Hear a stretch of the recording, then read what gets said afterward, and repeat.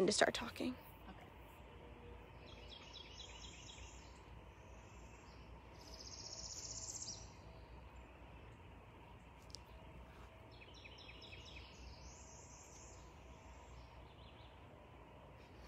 I'm just gonna look at you the entire time.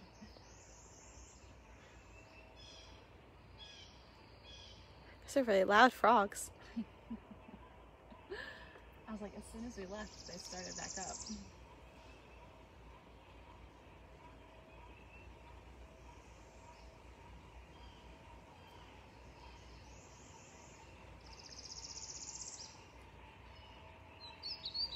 Hi everyone, thanks for joining us on our woods hike today. We're going to learn a little bit about our woods on Barrier Island, and we're also going to be talking a little bit about the wetlands that are on Barrier Islands. So my name is Alex, and I'm going to be leading us today. I am a naturalist here at the Barrier Island Environmental Education Center, and so we're going to go ahead and get started. So our woods actually have a cool history to them. Most woods just happen to grow over time, and they get to their full structure that you see here. And ours, of course, done the same thing. But what we're standing on happens to be old sand dunes. So barrier islands are made out of sand, so of course it makes sense that sand would be part of this process as well. But if you look down here, what's underneath my feet is actually just a little bit of topsoil, but it is mainly sand. It's very coarse. It looked like something that you would actually just find on the beach, okay? So it has some leafy material that may be breaking down in it and whatnot, but for the most part, it is sand. And so the plants and animals that we find here have to be able to live in this kind of environment, okay? So the three main parts of our forest that we're going to talk about is the canopy, so the part that is above us, the part that provides shade as you're walking through. It is the main part where all the leaves are of our very tall trees. Okay, we also have our understory, which is where we have some of our shorter trees or our shrubs, some low-lying brush. And then of course we have the ground cover, and that's the part that we were just looking at, the part that's at our feet, anything that might be growing across the ground. So we are going to go ahead and get started on our walk. I'm going to stop us just a couple times before we get to our slough to talk about a cool thing that we have going on in our forest here. So come on.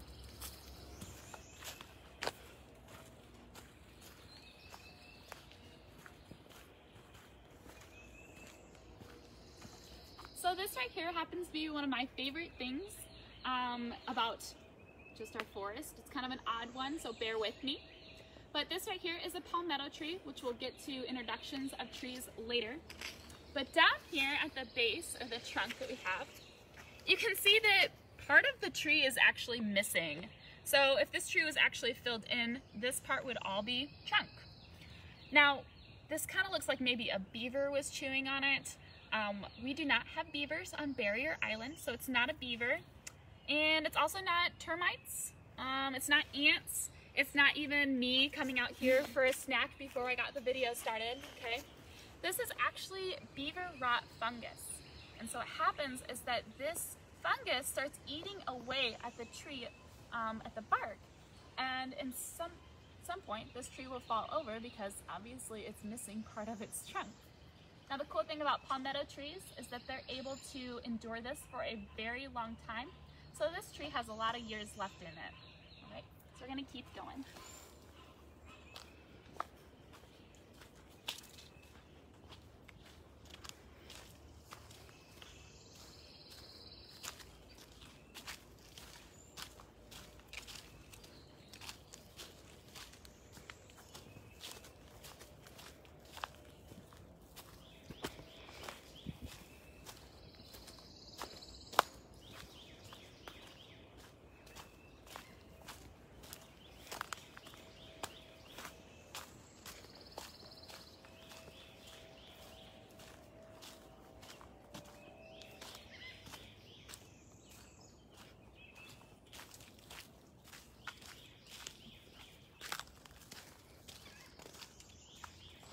As you can see, we are moving into a new territory of our woods.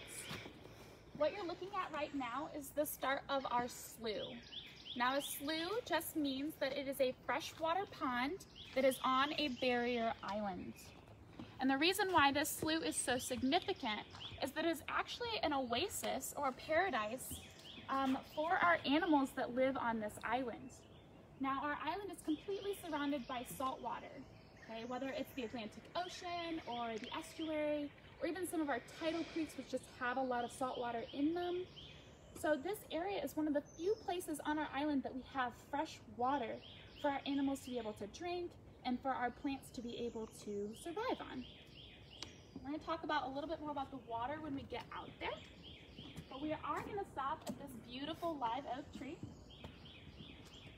We're going to take a look around at some of the plants that grow on the tree.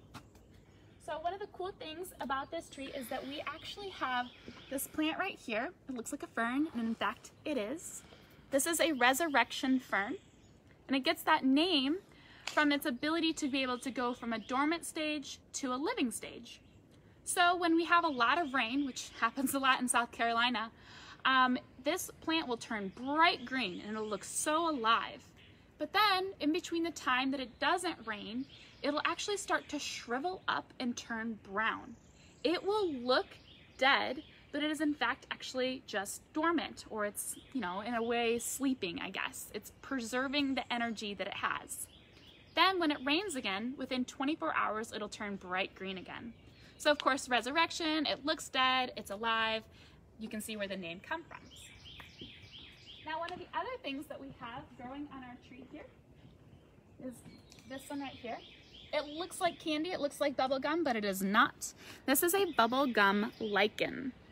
So it gets that nice, beautiful pink color. And lichen is actually a symbiotic relationship between algae or cyanobacteria and fungi. And so these two work together by photosynthesizing the sunlight, and then they grow. And photosynthesizing, just to help us remember, is where plants take sunlight and then they store it and then they produce glucose or sugars so that they have energy to continue reproducing. Now, one thing that is very popular about the South, and I'd say is, notorious and it's beautiful and you see it a lot down here, is the Spanish moss. And so it's always hanging in the trees. It looks gorgeous when the sunlight comes through it and, in the evening time. But like the resurrection fern, it is a plant that it grows on other plants. And we have a term for that. They're called epiphytes. So epiphytes are plants that grow on other plants but don't harm them. So this Spanish moss is actually also a lichen. So it is like our bubblegum lichen. And it doesn't have any roots. It grows up in the trees. It is always climbing towards the sunlight. So wherever you see the Spanish moss, then you know, hey, that's probably where it gets a lot of sunlight, because that's what it needs to survive. We're gonna go ahead and keep on walking out into the middle of our slough, where we can continue to talk about our trees and maybe some other creatures that you would find in this area.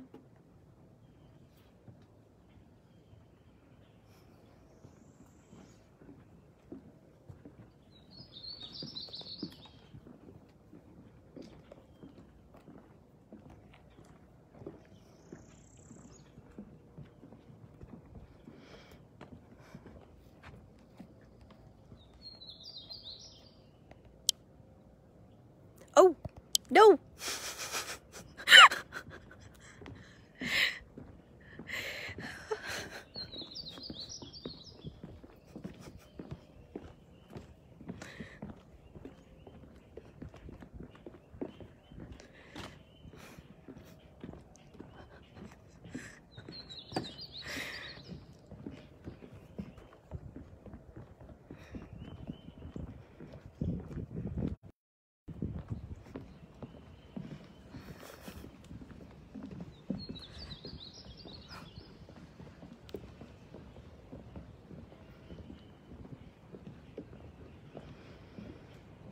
We are going to continue on with introducing some of our trees that are very popular in our forest. And we're going to start with the one that has the largest leaves, which is our palmetto tree. Now the palmetto tree is the one where I talked about the beaver rot, and so this is actually what is on top of the tree. Now, as you can see, this palm frond here is huge, okay? It's about as tall as me. And the reason that it needs such big leaves is because it is actually one of the shortest trees in our forest. And so I'm going to use a term, and I'm going to use this for a couple of our other trees as well. This tree right here is shade tolerant, which means that it can handle a lot of shade. And the reason for that is because of the large leaves. It's able to photosynthesize even just the littlest amount of light in order to live. And so these leaves help it survive in that kind of environment. So that tree right there is shade tolerant. The next tree that I'm going to introduce is shade intolerant, which means that it does not do well unless it has a lot of light. This right here is part of our loblolly pine. Our loblolly pine is the tallest tree typically in our forest. It is the top dog, if you will. Now you can see that its leaves are actually needles, okay? So they're very small leaves in comparison to our huge palm frond. So it needs a lot of light in order to survive. Now, one of the ways that this tree reproduces is through a pine cone. I'm sure you all are familiar with this. But in our pine cone, this is actually a vessel for a lot of little seeds. So if you look inside, you can see that there's little seeds in here. And so when the pine cone hits the ground, that action helps release some of the seeds. But of course, we have other things that help with seed dispersal, like squirrels. Squirrels love to eat pine cones, and they help spread those seeds so that there can be more loblolly pines in our forest. Our next tree is one of my favorites. This is the live oak. This is the tree that we just looked at with the fungus and the Spanish moss. But this right here has rather small leaves in comparison to our other ones. They're a little bit larger than the pine needles, okay? But this guy actually uses the idea of spreading really far out. So live oaks are known for their large branching arms. And that way that they can cover a lot of ground to get a lot of sunlight. So they don't necessarily need to be the tallest or have the biggest leaves. They just cover a lot of territory. And if you let them grow large enough, they can grow hundreds of feet wide, and they can grow to multiple stories tall.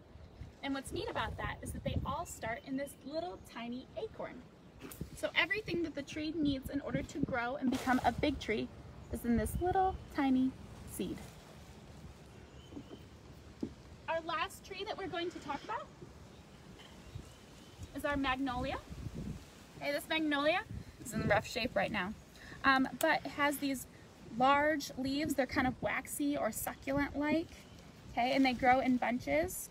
And so this tree happens to be one of our taller trees as well. And it also uses a pod. It is not a pine cone, but a pod that will have these ruby red seeds in it during the fall. So when these hit the ground, the seeds will pop out, and then you get new magnolia trees. Now they do look like candy when the red seed pods are in there, but don't eat them because they're toxic. So we're going to move on to some of the creatures that you could find out in this area.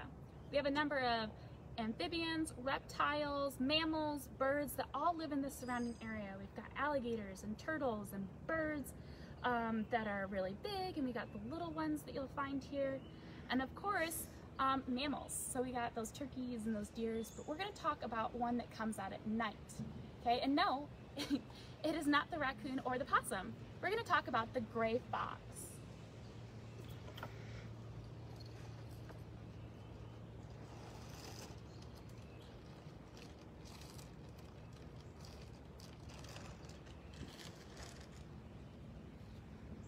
So this gray fox here,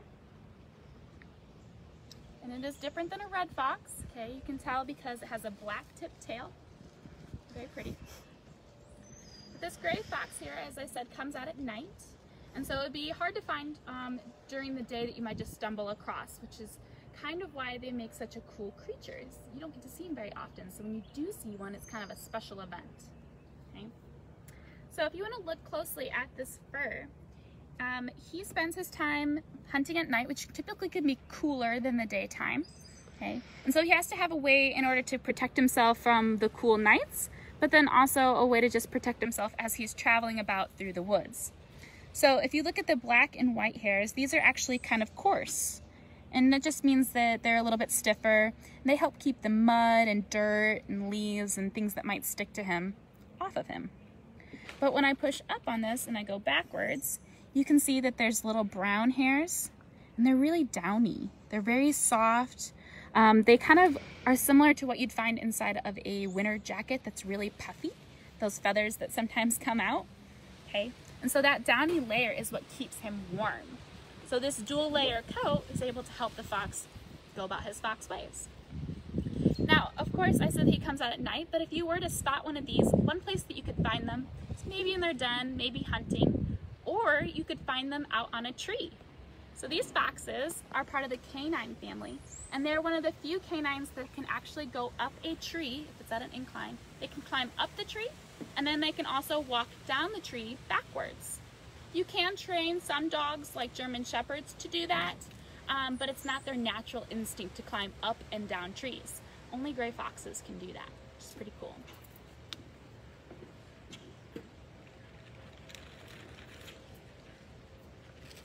Now, we are going to look at the skull real fast. And this is a fake one, don't worry. Okay. But you can see that here would be where its eyes are at. So it has big eye sockets because it needs to be able to see at night, so it has beautiful big eyes. This is where its nasal cavity would be, so that the scent and smell can come in and it's able to track down food. And then of course, the teeth. And I did say this was part of the canine family, so of course it has some beautiful large canine teeth. Now this guy, he does not eat his food whole, and in fact, he is an omnivore, so he eats both plants and animals. So these canine teeth help tear at food, and then once it gets a size that it's able to swallow, then it just swallows that piece.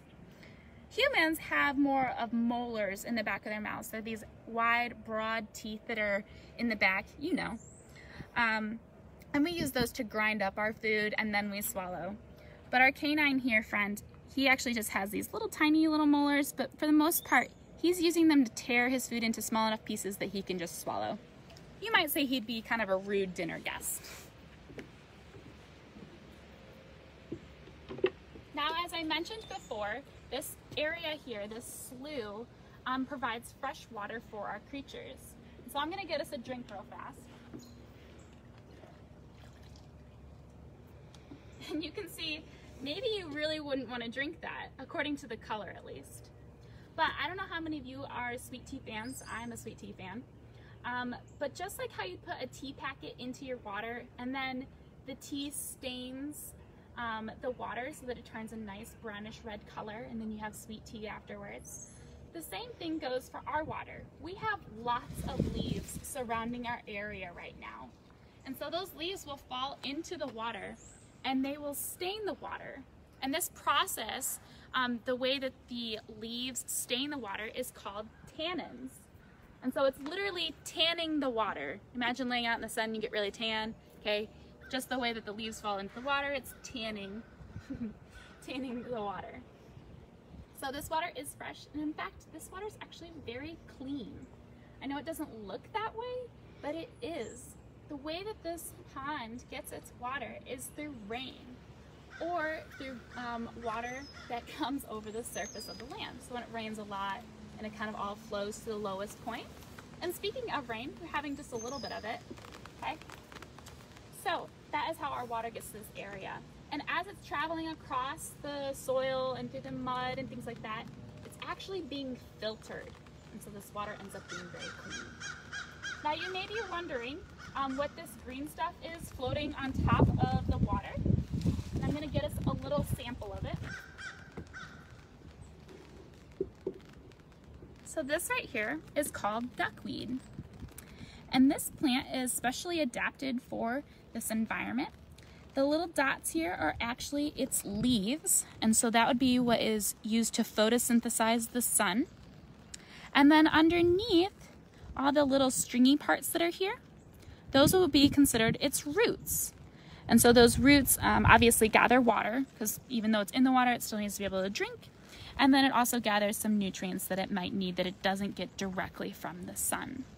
Fun fact about duckweed is it's actually pretty high in protein. All right. So we are going to go ahead and just kind of walk around here so you guys can get a nice view of this area. It's very beautiful, so that way you have a moment to enjoy it, just like I'm enjoying it right now.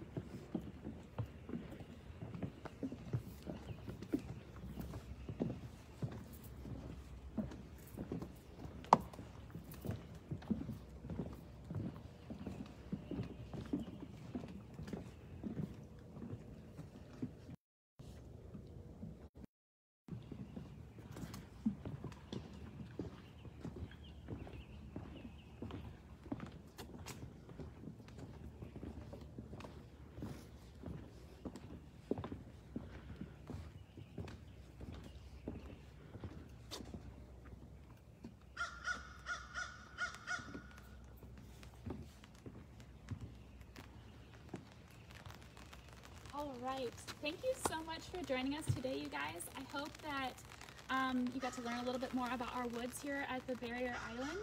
And I know it was a lot of information at you guys, so if you want to rewatch the video and take notes or whatever, then feel free to do so.